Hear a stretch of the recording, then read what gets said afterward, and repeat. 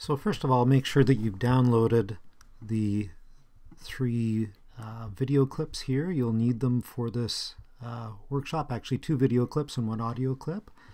After you've done that, open up DaVinci Resolve, click on the new project button at the bottom of the screen.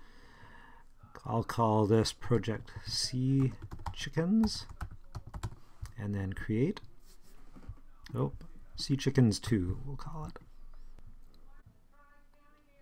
Next thing we do is click on the bottom left on the Media tab, and then I will click on the Downloads folder where I downloaded the videos and the audio clip. So I'll start by dragging in the tropical fish into the media pool.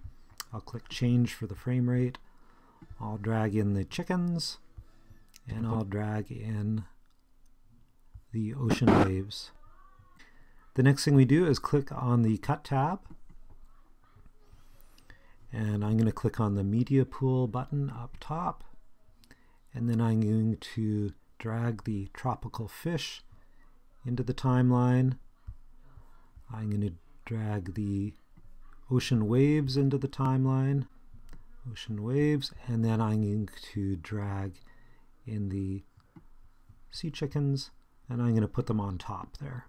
So we've got the sea chickens, the ocean, and the audio.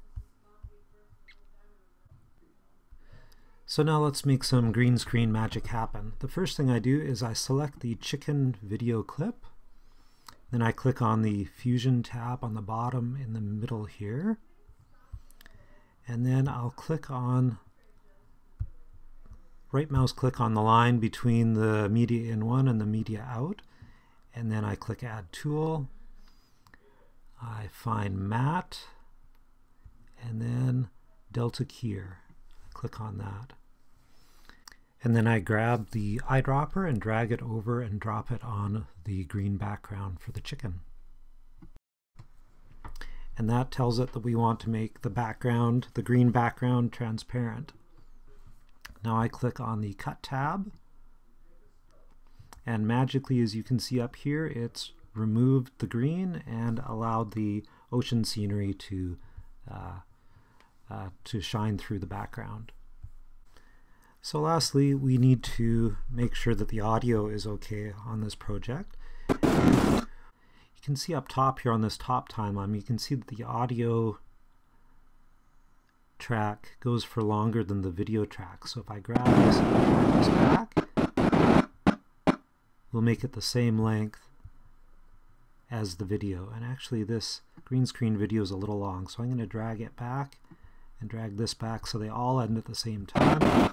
The other thing that I've noticed here is that there's audio included with the ocean background music, and we've also imported some ocean audio. So what I'm going to do there is I'm going to mute the audio track for the ocean background, so that if we hit the play button now, we just get this audio track playing, not both audio tracks playing at the same time. And then lastly, when you're done, you just click on the Quick Export button, hit Export, and there we go. We've exported the video successfully. I hope you've enjoyed this tutorial.